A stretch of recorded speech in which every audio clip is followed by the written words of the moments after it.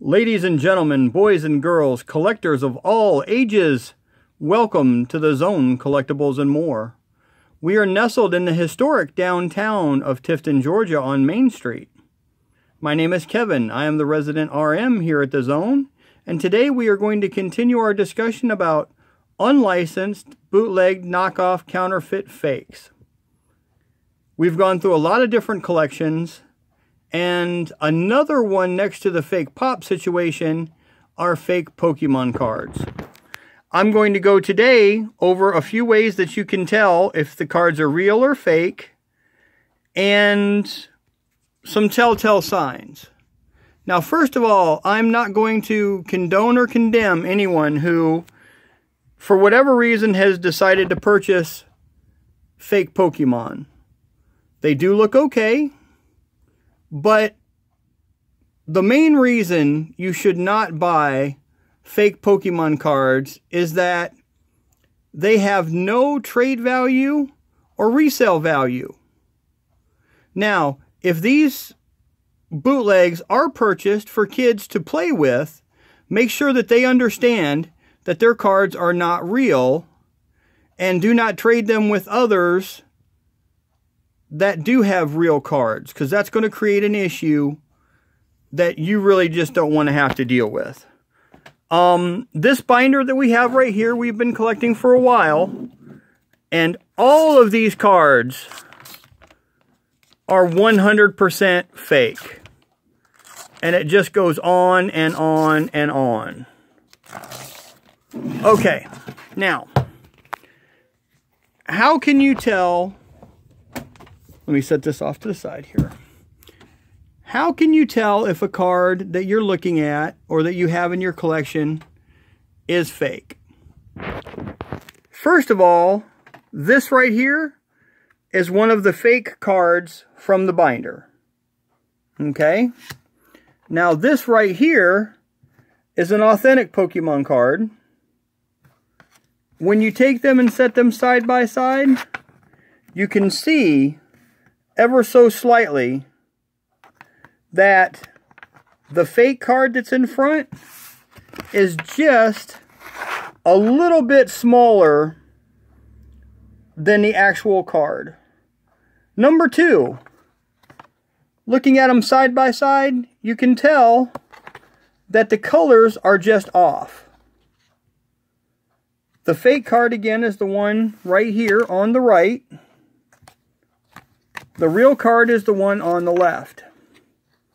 You can tell that the yellows aren't right. The picture of the Pokeball is lacking detail. And the blues around the border of the back of the card just are not...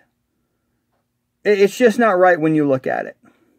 Now, when you compare them by touch, the Pokemon card is a lot sturdier. When you go to the fake card, it is a lot more flexible and springy.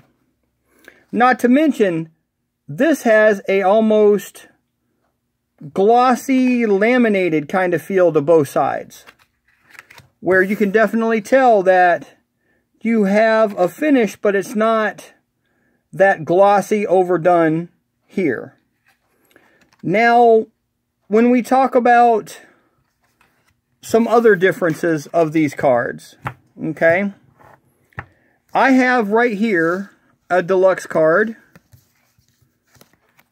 This is a real card. And if you can tell in there, this one actually has texture to the card. It's not just a straight, flat, gloss picture. Can you see the texture there? They almost look like fingerprint type ridges. That's the textures on a real card. The counterfeit cards do not. They are very slick, and they just have no texture.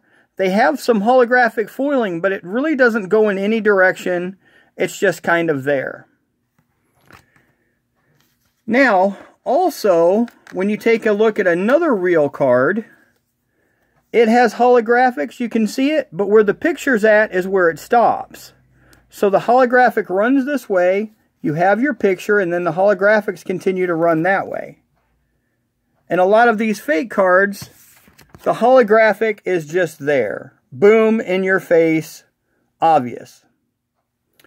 Now, there's a few other technical things that I'm going to show you about these cards. I don't suggest you do this at home. I only do it for the demonstration.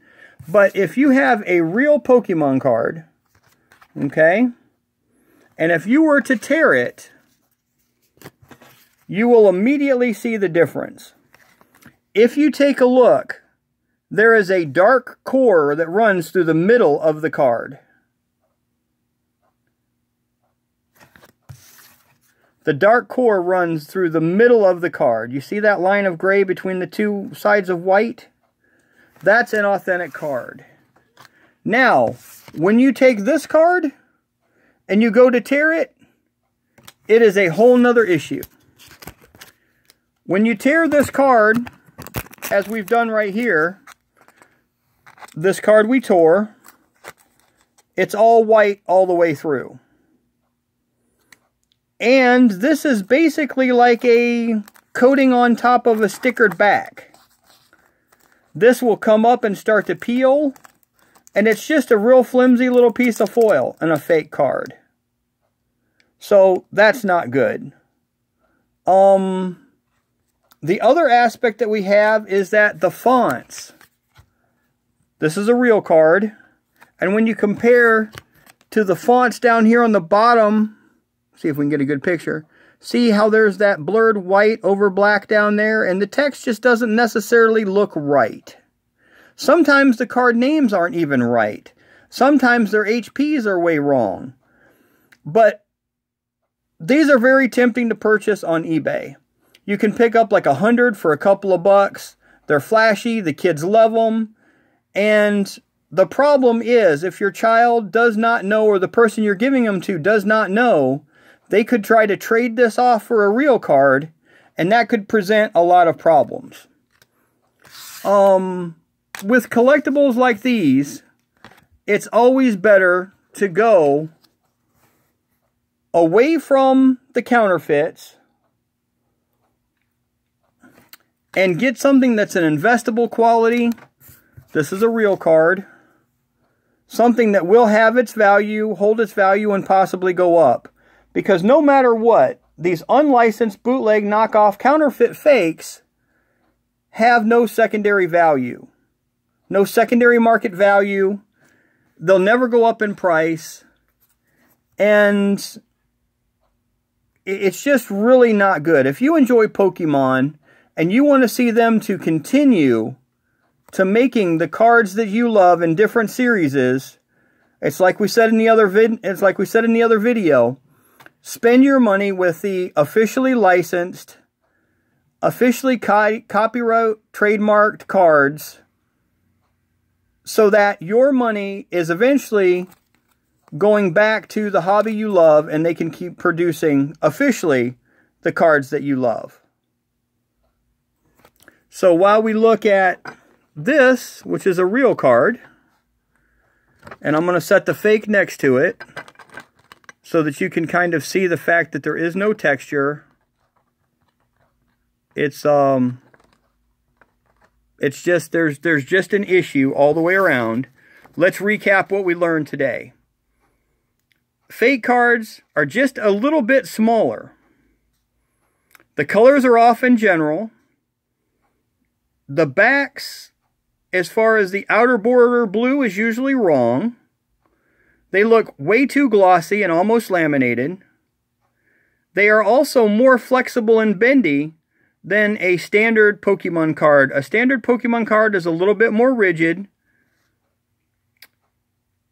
Most of the fakes that I've encountered do not have that texture like the one on the right versus the fake on the left.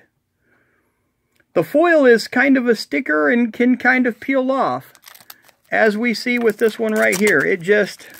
That fake card has a sticky back and this piece of foil, and it's not good. Also, when you take a look at the printing down here, like we were saying earlier, the printing is off. in that bottom right-hand corner, where if you go to an authentic card, the printing is spot on. The fonts are correct. Fake cards are easy to tear. They are, now not with these that have the coating, because naturally the plastic doesn't tear, but you'll tear this part of the card first. If it was a basic card, it would tear extremely easy. And if you tear a Pokemon, it will have that dark core right there in the middle. So that's basically all I got today. Just a way for you to be able to kind of look through your collection, kind of see if you're spending serious money on cards, that they are all authentic. You have to be careful with flea markets and festivals, because now they're putting fake cards in fake packs in fake sealed boxes. So if it sounds too good to be true and you can buy a box of Pokemon for 20 bucks, they're probably not authentic. If you do open those cards and they're too glossy, they're too flimsy, and you get a hit card in every pack, you also probably have a series of counterfeit bootleg cards. This is just a public service announcement. We've seen a lot of these fakes come through the store, and we've been telling the people who have them in their collections, mark them. You don't want to try to sell them. They're not authentic. We do not have any of these cards other than what we have for show purpose to educate folks here.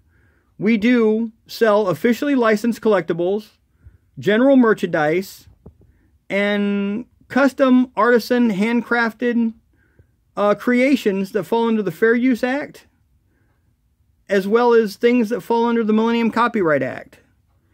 We believe in a strong secondary market, and we believe that when you spend your money on authentic product, you are helping, and official products, you are helping those licensed properties that you know and love, and to keep them rolling.